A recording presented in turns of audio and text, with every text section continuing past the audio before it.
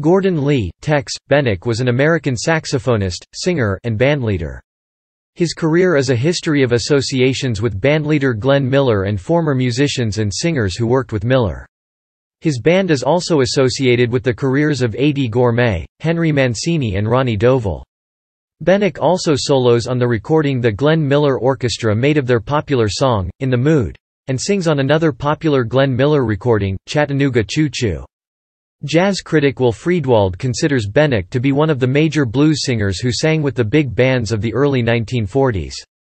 Early life Beneke was born in Fort Worth, Texas. He started playing saxophone when he was 9, going from soprano to alto to tenor saxophones and staying with the latter. His first professional work was with bandleader Ben Young in 1935, but it was when he joined the Glenn Miller Orchestra 3 years later that his career hit its stride. Beneke said, "It seems that Gene Krupa had left the Goodman band and was forming his own first band.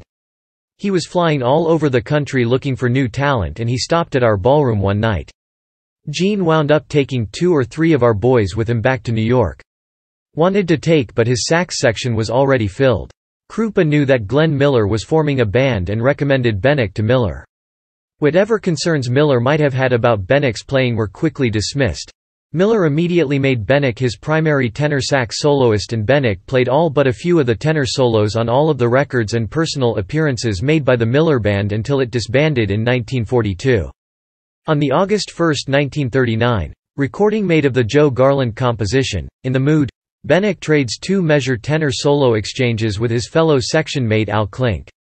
Miller's 1941 recording of A String of Pearls also has Beneke and Klink trading 2-measure tenor solo phrases. Beneke appears with Miller and his band in the films Sun Valley Serenade and Orchestra Wives, both of which helped propel the singer, saxophonist to the top of the metronome polls. Tex Beneke is listed in the personnel of the 1941 Metronome All-Star Band led by Benny Goodman. In 1942, Glenn Miller's orchestra won the first gold record ever awarded for Chattanooga Choo Choo. The song was written by Harry Warren and Mac Gordon as part of the score for the 1941 20th Century Fox movie Sun Valley Serenade, which was primarily made for the purpose of putting the Miller Band in a motion picture. Tex Beneke was the featured singer in the movie and on the Victor, Bluebird recording that also featured band vocalist Paula Kelly and the Modernaires, a vocal group of 4 male singers, who were also regular members of the Miller entourage. Chattanooga Choo Choo, catalog number Bluebird 11230B, was recorded by the Miller Band at the Victor Recording Studios in Hollywood, May 7, 1941. Hoping to repeat the success of Chattanooga the following year, songwriters Warren and Gordon composed I've Got a Gal in Kalamazoo for the Orchestra Wives score. That arrangement also featured Beneke, the Modernaires and band vocalist Marion Hutton in a not too dissimilar fashion. Not surprisingly, Kalamazoo became another hit record for Miller, Beneke and the band, though not to the extent that Chattanooga had been the year before. By then, the U.S. was involved in World War II and Kalamazoo's success was also short-lived partially because Miller disbanded his group only 3 months after the record was made and 4 months following the filming of Orchestra Wives.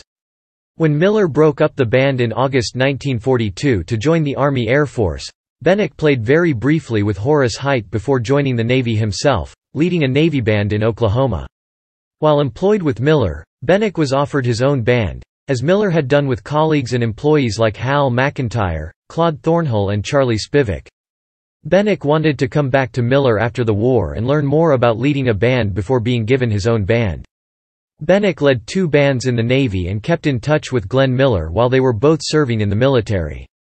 By 1945, Beneke felt ready to lead his own orchestra. Working with the Miller estate, Glenn Miller went missing on December 15, 1944, while flying to France from England. After World War II, the United States Army Air Force decommissioned the Glenn Miller-led Army Air Force Band.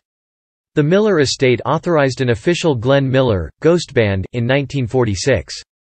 This band was led by Tex Beneke, who as time went on had more prominence in the band's identity. It had a makeup similar to Glenn Miller's Army Air Force Band, having a large string section.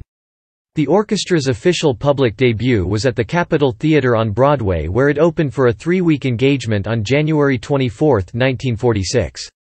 Henry Mancini was the band's pianist and one of the arrangers. Another arranger was Norman Lydon, who also previously arranged for the Glenn Miller Army Air Force Band. This ghost band played to very large audiences all across the United States, including a few dates at the Hollywood Palladium in 1947, where the original Miller Band played in 1941. The movie short Tex Beneke and the Glenn Miller Band was released by RKO Pictures in 1947 with Lillian Lane, Artie Malvin and the Crew Chiefs vocal group performing. In a slightly sarcastic article in Time magazine from June 2, 1947, the magazine notes that the Beneke-led Miller Orchestra was playing at the same venue the original Miller Band played in 1939, the Glen Island Casino. Beneke's quote about the big band business at the time closes the article. "I don't know whether Glenn figured that times would be as tough."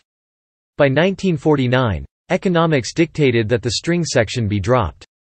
This band recorded for RCA Victor, just as the original Miller Band did. Beneke believed that Miller had promised him his own band in the early 1940s, and this was his chance to have that promise fulfilled.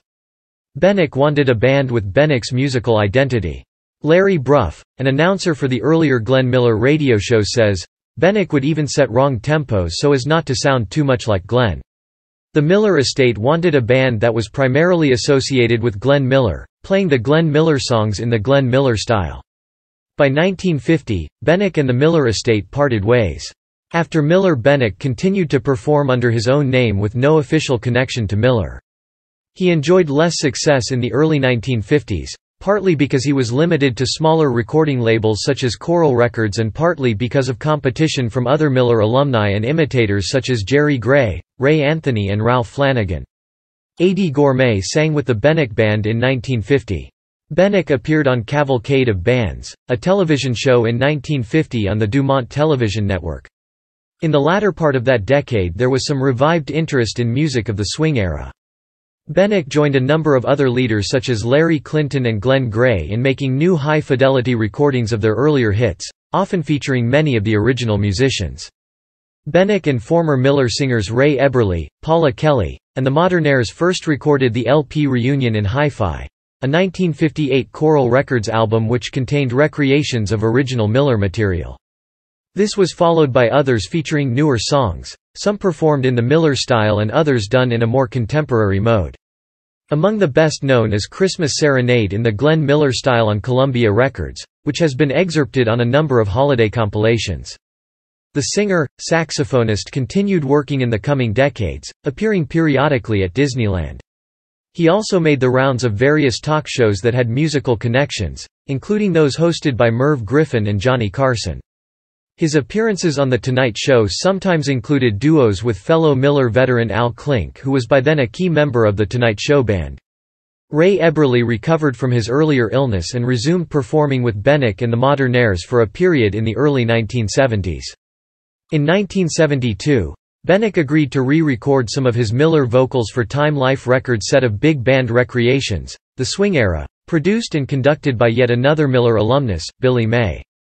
During the 1970s and 1980s, Beneke had a new band playing a style that resembled the classic Miller sound but with as much newer material as older. At one point he also toured with former Jimmy Dorsey vocalists Helen O'Connell and Bob Eberle. Beneke suffered a stroke in the mid-1990s and was forced to give up the saxophone but continued to conduct and sing. In 1991, Tex Beneke received a star on the Hollywood Walk of Fame with funds collected by co-leader Gary Toll. He settled in Costa Mesa, California and remained active toward the end of that decade, mostly touring the U.S. West Coast and still playing in something resembling the Miller style. In 1998 he launched yet another tour paying tribute to the Army Air Force Band. Death in 2000. Beneke died from respiratory failure at a nursing home in Costa Mesa, California, aged 86 and was buried in Greenwood Memorial Park in Fort Worth, Texas. He was survived by his wife, Sandra, of Santa Ana, California. His saxophone is currently used by the Arizona Opry.